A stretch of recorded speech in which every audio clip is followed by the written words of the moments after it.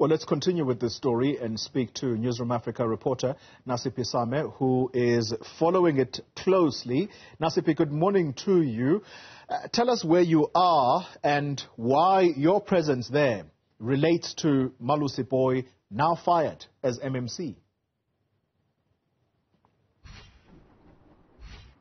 Well, Xoli, we are currently in Woodlands in Mitchell's Plain at a housing development. As you do know that the former MMC or MACO member was a human settlement MMC, Malusi Booi, and as we heard from one of the councillor of Good there speaking on this particular matter where the search and seizure happened on the 16th of March in the offices of the human settlement, where we understand that documents including electronics were confiscated by a police unit of commercial crimes following investigations into fraud and corruption. And just yesterday, the mayor announcing that he is removing Malusi Booi from his position or occupying the position of MACO in human settlement, however, still retaining his position as a councillor. We do understand that at this present moment, no case or cases have been opened against him,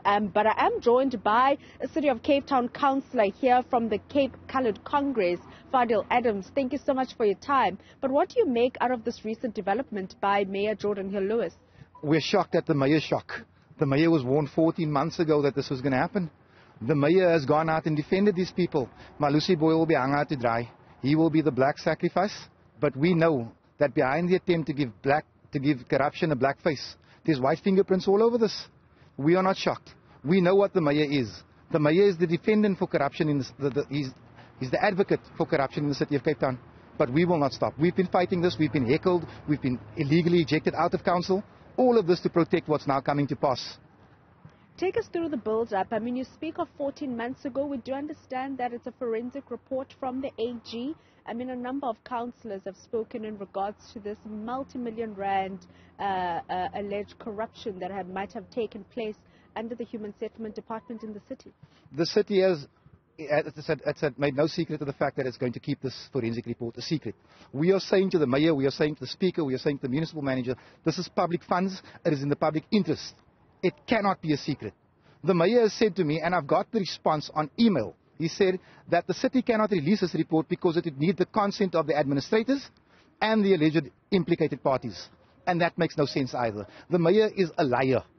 Geordin Lewis has tarnished his own legacy. This forensic report must become public because in it, the crimes against the coloured people in the city of Cape Town, that proof is right there. What do we know about this forensic report, Mr. Adams? I know nothing except what I've been told. Unfortunately, what I've been told is that 350 million rands worth of crimes have been committed in one tender, that critical and ailing contracts have been cancelled so that friends of the well-connected can benefit and the poor will continue to die as a result. And on that note, you obviously brought us here to Mitchell's Plain with this housing development at our backdrop. Talk to us about the reasoning behind that. Well, I wanted to show you the product, the end product of our people's housing subsidies. Look at these buildings. We don't see lintels. If I was to ask for the bill of quantities now, because I come from this industry, I guarantee you I'm going to find 5 major floors here. But it gets passed off. We actually want to do a count and see if every house has been built, that has been paid for has been built. Because these are all the allegations that are hanging around the DA-run city of Cape Town and Western Province right now. I mean, based on what you're saying, would you say that this perhaps might be the tip of the iceberg? We're scratching the surface. I can promise you this.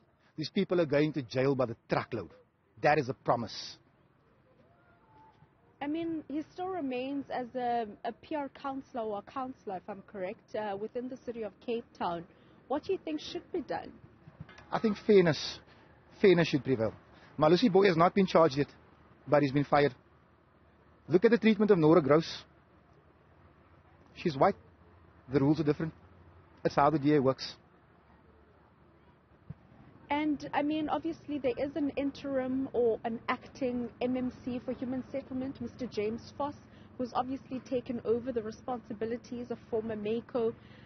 Do you think that in any way might just hinder service delivery, which we know that there's thousands of people waiting for homes in the backlog in the city of Cape Town. You know, when you speak service delivery, you're speaking to an affected councillor in an affected area. There's no service delivery for us. The appointment of James Voss, it's the restoration of the old order. That's what it is. This is an apartheid metro within an apartheid province ruled by an apartheid party. Let me say it on the record.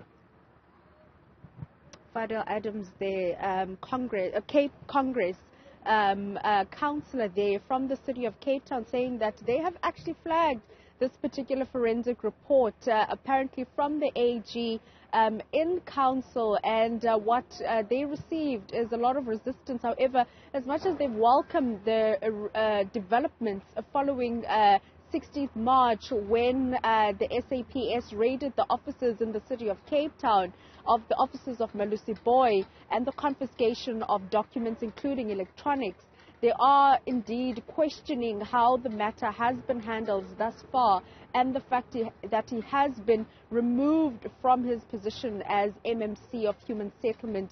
And again, we do understand that as much as, you know, charges have not been laid against him or opened against Malusi Booi, he does still remain as councillor in the city of Cape Town. Quite explosive claims there by the person you have just interviewed, Nasiphi. Very, very interesting indeed. Very, very strong comments there. Hopefully the Democratic Alliance will come on board. Mayor Geordin Hill Lewis, where are you, sir?